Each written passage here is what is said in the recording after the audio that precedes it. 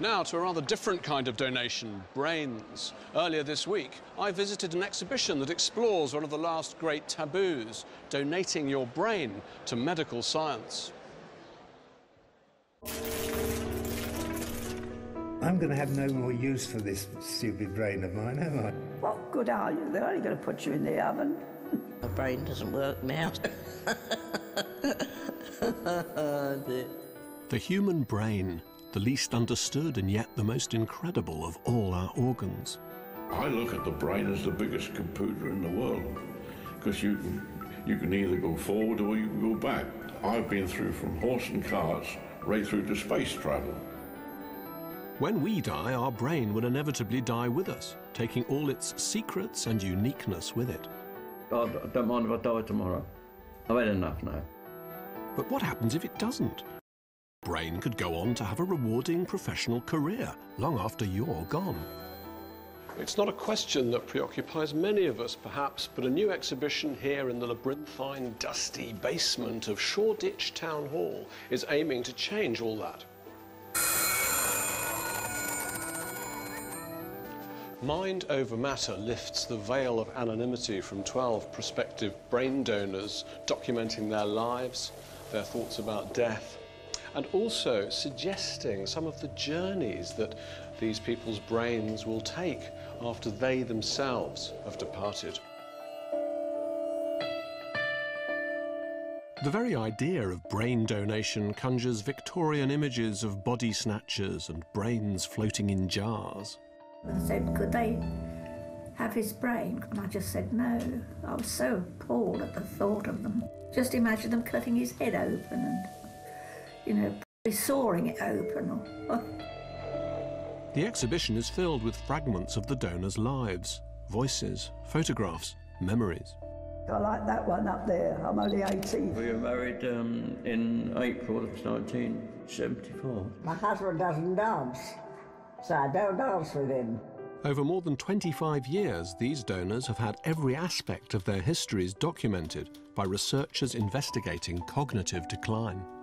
Because brain donation is unlike any other kind of organ donation, it's no use to science without also the knowledge of your histories. To think what really makes brain donation so special, you don't just give your brain, in a sense, you give your life. This exhibition has been 3 years in the making and is the result of a unique collaboration between artist Anya Dabrowska and social scientist Bronwyn Parry. So what would be your measure of... Increasing large numbers of donations to brain programs, although that would be a very useful output. But I think more it's to rehabilitate people's conception on the whole notion of the idea of bodily donation, which became terribly maligned. When you first did visit a brain bank, what was your response? We were walking through all these rooms with lab assistants, working with microscopes, with various machines, but other than that, you know, it looked like an ordinary hospital floor. And eventually we were taken to this basement with lots of freezers.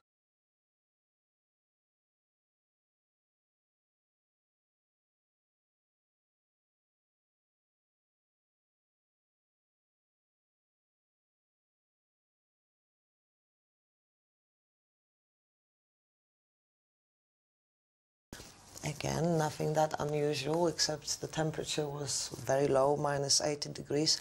And then the freezer door opened and there were lots of boxes which looked like little takeaway boxes. And then suddenly I realized, these are brains.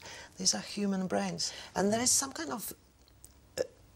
I was transfixed just at that power of what you were describing, that brain realizing how unusual and how different, how royal the brain is amongst all the other organs that we have.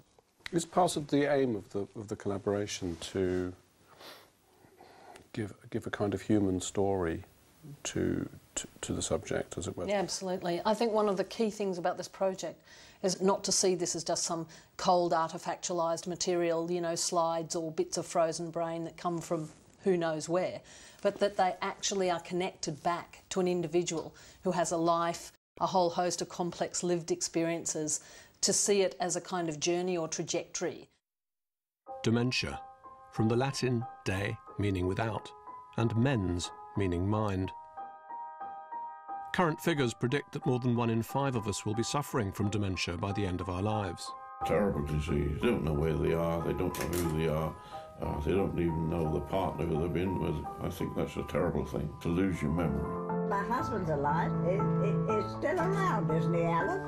No, not anymore. No, when did he die? 30 years ago.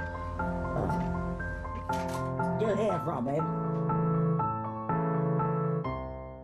These 12 brains will go some way to helping scientists understand this complex disease. Dementia is like a strand of pearls in a way. What remains in the end are these little polished orbs, glowing orbs of perfect memory of a series of discrete events, but they're quite a way away from each other, and all that's left in the middle is a bit of rather brown tatty string which kind of holds the whole thing together. And I think, you know, Anya has helped me really understand the nature of memory and how we remember things, what gets remembered, what gets retained, what gets lost, and why, and that's been incredibly helpful for me.